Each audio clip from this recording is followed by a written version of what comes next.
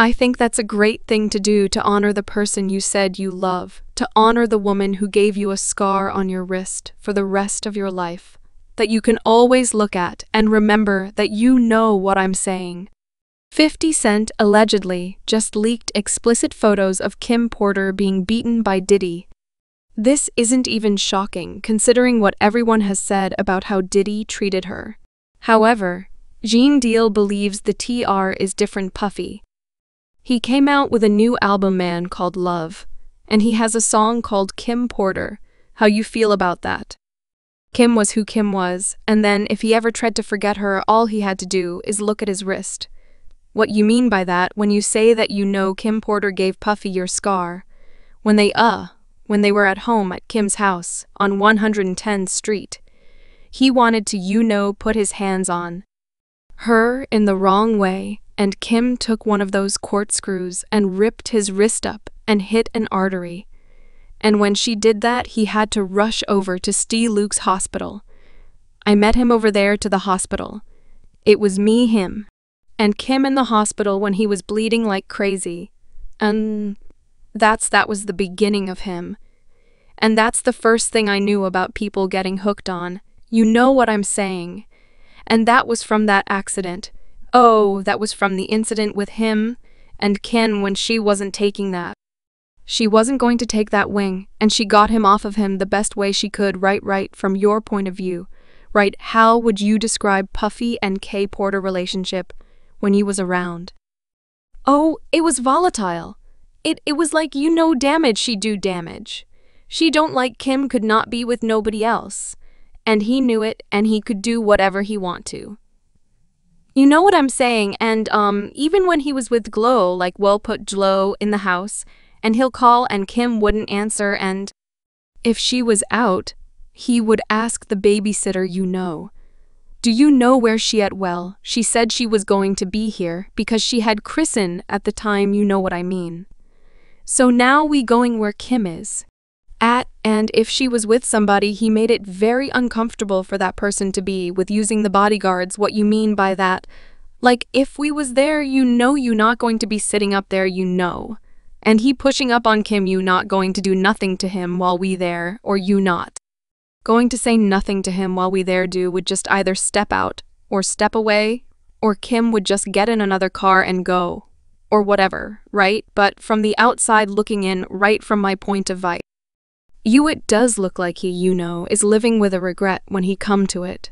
My man would have, should all that look good for the media, it turns out that life with Diddy was actually very, very bleak. For Kim Porter, we all know about the time that she cut Diddy with a corkscrew. Do you recall any other time that her and Diddy got into it? Well, I could hear it in the hotel suite. And then sometimes when Kim lived on 70-something Street, and I would go upstairs with Diddy, you could hear in the hallway, and I would just shake my head when he come out or whatever, and Kim will be in the house, and it's always about where she was at, or who she was dealing with. You know what I mean? So, I'm not gonna see you physically put your hands on nobody. I don't give a who you are. Or I'm not going to see you physically put your hands on her. You understand, that's not going to be me. First of all, I can't, the position I was in, you understand, investigator for top investigations dealing with child abuse, state parole officer for New York.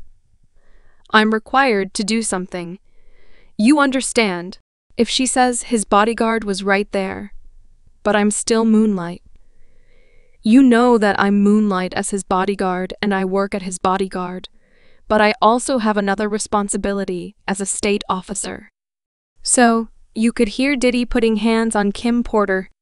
What would you do? As I told you, he always does that.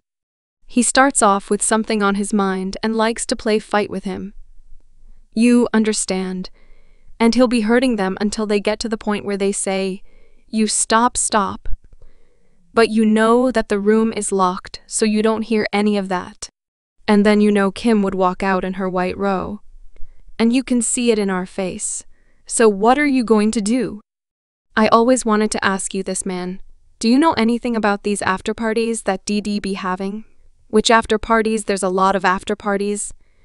There's a lot of after parties for a lot of different reasons.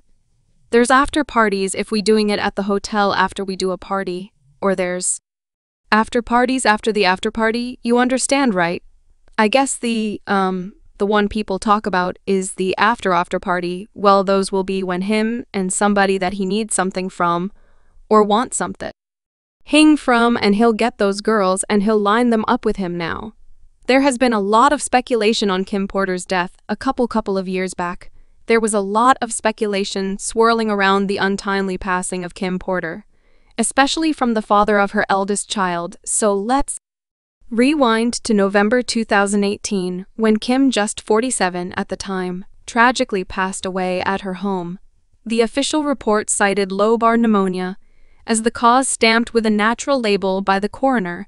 Surprisingly, here were no red flags in her medical history, except for some recent flu-like symptoms, before her relationship with Sean Diddy Combs. Kim's legacy in the music industry was cemented when she gave birth to a son with record producer A.L.B. Shore, also known as Albert Joseph Brown I.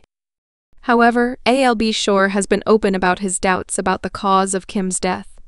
He has even gone so far as to imply that Kim may have been fleeing something in the time leading up to her death, and even urged her to contact the FBI for help.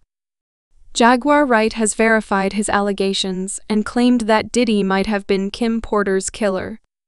Kim passed away from pneumonia, but the initial coroner's report stated that she was killed. They discovered toxins in her body, indicating that she had been poisoned.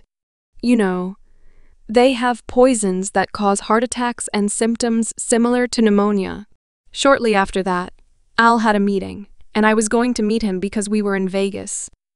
Then, you wonder what they all had in common, the survivors and the late Uptown Records, who were all writing autobiographies.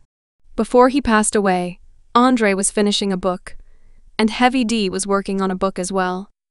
Albie was undoubtedly working on his life documentary when he enters a coma, while Kim Porter was working on a book before she passed away. Does the puppy have any medical history? He must be the luckiest mother ever, as everyone who worked seemed to have succeeded. However, hear the story for yourself. There has been a long-running rumor that Diddy killed his partner because she exposed a lot of information in her book. Is there any truth to it? Or could they conceal some information because she completed her book on Google Duel, which is located in the clouds and could be removed by someone? She doesn't have a book. It's merely a conspiracy. Kim, it was alleged that she did have a book, and that her book was about to come out, and she was talking about all the perils, everything that she went through in the music business, and with Diddy, all the men that they slept with together. They were men that they slept with together. There were swinging times that they slept with together. I don't know, man, how do you put your girl through some like that? Or how you look at your girl and knowing that sheing another dude just what kind of demonic mind you have to be that far where that don't bother you for somebody that you love. But Kim book was going to express all that. And I hope she did her book on Google Docs. Or she did a book somewhere that is floating in the cloud of the internet that somebody could go get it one day. But I'm sure that he probably got hold to those tablets, or whatever she had allegedly, and got rid of them. They swimming with the fishes, wow man, so she was about to expose all that. Tinner book, them sleeping with men together. She was going to expose everything. I heard it was tell all, yeah. That's crazy, man, just curious, right? Did you know that Diddy and Kim had that type of relationship back then, in real time? Yeah? 'Cause I know somebody personally that lives in Atlanta that was swinging with them, and I would never mention his name, 'cause he's a good brother and he knows my family down there. You know he knows my family down there, and I would never, put his name up. But they're like that, he's been in the music business, he didn't put a lot of groups. Illisted groups out there, especially illisted groups from Atlanta, so I would never put his name out there like that. When I got the key, I got the pass key to everything, but then when they needed more ice or they needed bottles and stuff like that, when I used to go to the door, and I knock on the door, and then I open the door, and then my nose how you see certain or sitting in the jacuzzi together, all of them, how Diddy treated Kim sounds dangerously close to what one of his other exes, Gina H, had a rough night before I met him. So we spent the whole night together. She and I were with a few guys, and they said, let's go to Puffy's house. I was like, okay, whatever. And we went to his house at around 900 in the morning.